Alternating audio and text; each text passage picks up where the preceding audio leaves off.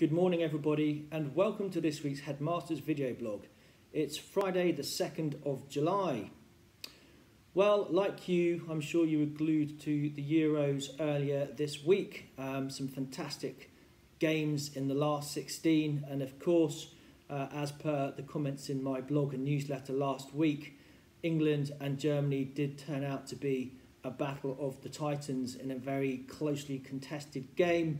But how wonderful to see the England team show strong mentality. And I seem to remember a commentator actually alluding to the fact that many of the England players were not even born the last time that England and Germany met in a major competition. So perhaps that's why they were able to overcome any potential mental block. But absolutely wonderful that England have moved through with a win against Germany into the quarterfinals. And of course, we have that to look forward to against the Ukraine tomorrow, and a wave of euphoria, I think, and a much needed morale boost for the country. So let's hope that the England team can prevail against Ukraine in Rome on Saturday, and then they have the potential of a semi-final and indeed a final back on home turf at Wembley. Equally, Andy Murray is treading the turf at Wimbledon once again. Every single point seems to be a marathon and increasingly nerve-wracking, as is his want. But when you put that into context against the Euros and Wimbledon and the cricket, it almost seems like a normal summer. Well, quite, anyway. We also had some fantastic news here at Kingswood House this week. I am so pleased to say that Kingswood House has been shortlisted for a very prestigious Independent School of the Year award for 2021. I don't want to dwell on this too much, but I will simply say my team of teaching and support staff have been outstanding through a most exacting few months. They have acted selflessly and in the interests of the children at all times, and this acknowledgement and recognition is richly deserved on their part. I applaud them all and I am immensely proud. Thank you and well done to my wonderful team. We had on Monday an inaugural tea and talk online for all of the new girls who are joining Kingswood House in September.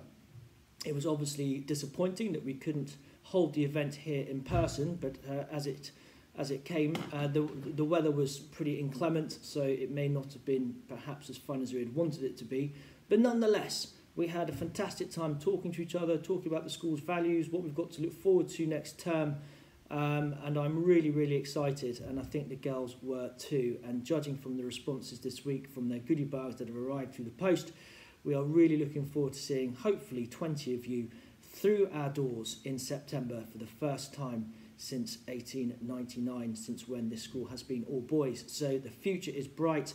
The future is co-ed, and we are all incredibly excited about that. We also had the House Arts competition a week ago today.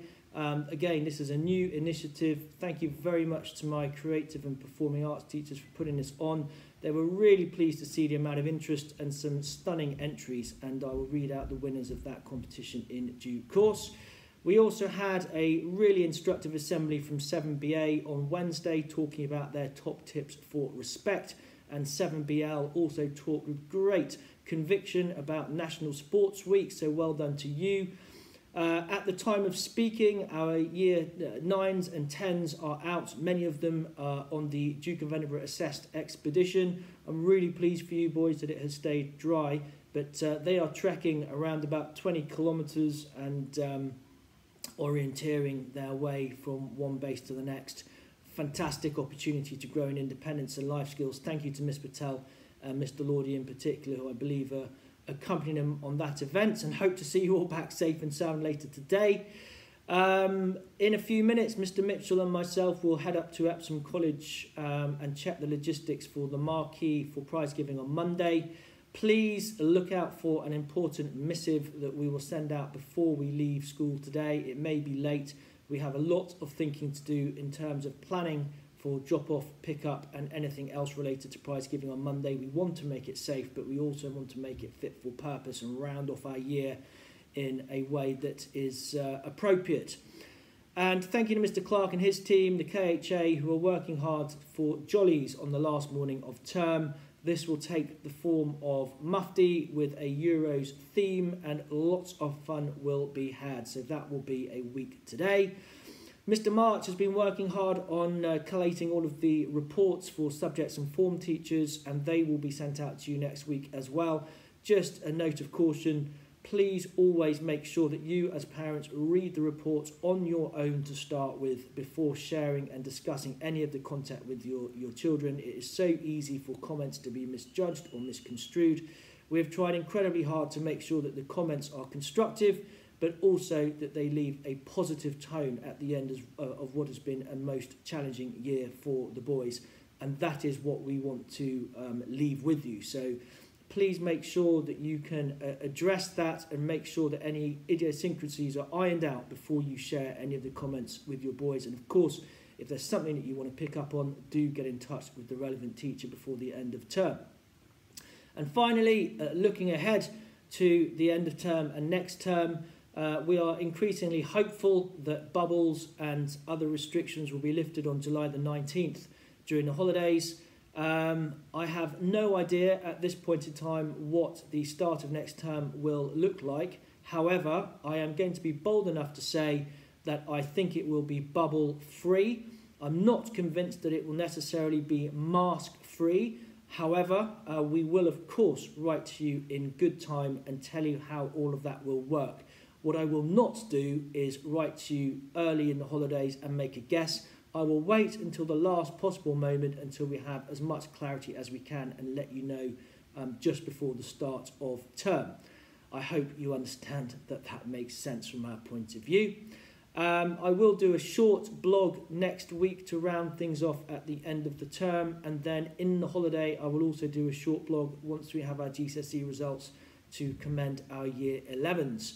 In the meantime, let's move on to this week's mentions and dispatches. So well done to Matt V. Holotta for showing endeavour from Mrs. Lambert, Raffi Martins for making a fantastic recycled robot for our citizenship project from Miss Black.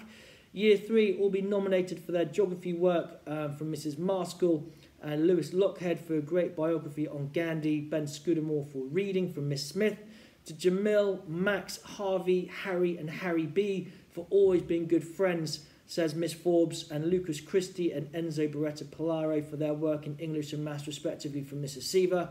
Darren Usa has done a wonderful robot project for the enrichment programme. It is absolutely wonderful. I have seen his video. Well done, Darren. And Tristan Bush has done very well in Maths Arithmetic, says Mr. Clark. Alex Wang and James Miller all got a commendable grade 9 in their English grammar exam, the top mark. Well done, boys. And Jasper Wong, noted here by Mr. Barrett for his real enthusiasm for learning at the moment. Keep it up, Jasper. Theo Walker nominated by Miss Patel for showing great maturity. Arlo Saywell, Ethan Carroll, Theo Jenkins, Avanish, Bo Clark and Josh for always being the first table ready to work for Miss Patel.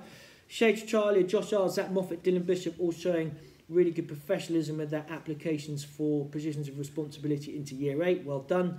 And in 7BL, all of the boys have been nominated by Mr. Lordy, who have been on fire, he says, with their 4- and 6-figure grid references in geography. Lucas Staples, Sheesby and Henry Trianor for their work on photosynthesis. Max Lopez for remembering the chemical formula for glucose. And Zach Moffat for great independent work in science, says Mr. Barrett. And Dylan Bishop, nominated by Madame Swift for great conversations that they had in French about the Euros, even though Dylan was disappointed that the French team were knocked out on Monday. Eddie Collins, well done to you for stepping up and organising the stall for Jollies. Enzo Reid and 7P also for great information on upstairs and downstairs brains in PSHE. And Joe Huang for being kind and holding open doors. And Mr. Clark would just like to say well done to everybody in Year 7 who's put themselves forward for a position of responsibility. Obviously, we cannot nominate or select you all, but this is a life skill. Well done for putting yourself forward. And some of you are going to be very fortunate to be selected, and others you may need to bide your time. But that is real life. Well done for being in the mix. Into Year 8, Henry Sweetman. Great resilience and effort this week, says Miss Patel. Mr. Lordy, I like this. Henry is polite, courteous, and does the right thing when no one is looking. Well, that is something I'm going to talk about a little bit at prize giving. So well done, Henry. Patrick Gray, well done to you for your work in French, says Madame Taylor. Sam McCaskill, a complete 180-degree change in attitude for the better, says Mr. Barrett. Patrick Gray, Tobias van Hennigan, Archie Spick and Lucas Cressy for great space questions. Lovely to see you looking so genuinely interested, says Miss Patel. Into the seniors, Ted Hartley, a great all-round week, said Mr. Hendry. And Max Garrett, an industrious few days from you. Will Hamilton, constantly submitting great work in classics from Mrs. Weston. And Anthony Mirnick, although he's not had a great week or two, he's been on a report card, he's had a much better week so far, and we believe in you, says Mr. Twinley. We want you to turn this around before the end of term. So come on, Anthony, keep up the work this week in terms of making better choices, please. And Marcus Glenn, well done to you for your house cricket from Mr. Hendry. Into Year 10, Ryan Luneman and Hugo Davis being kind and considerate to younger students on the recent Gifted and Talented trip to London. Thank you, Mrs. Hornstetter, for that. Sam Squire and Joe Offen, great work for computer science. Max Mitchell-Nesbitt, likewise for coding. Harry Richardson and Cameron Allenby, stepping up and offering their help when there was a leak in the senior toilets. And Mrs. Witts was absolutely delighted to see that you didn't run away, but you were the first there to volunteer and help. So Harry and Cameron, I'm very pleased with you. And Cameron again, Eddie Fisher and Sam Squire for their work in science from Miss Patel. Eddie Fisher and Sam Slaney for their great house cricket. Into 10W, Mrs. Weston is pleased with Jack Bettman, Ali Dawson and Theo Spick for asking very good, pertinent questions of Judge Kent at the senior lecture last week. Well done, boys. And Mr. Marks would like to say well done to Rory Gibbs, Max Mitchell-Nesbitt and Theo Spick for their discussion work on Frankenstein. And Jessica, finally, well done to you in house cricket. Now, the House Arts competition winners were as follows. We had over 30 different entrants, some tough judging decisions, but in lower prep, first place to Ben Scudamore, second place to Cameron Edwards and Seb Phillips, third place Lewis Lockhead and Zach Darwin.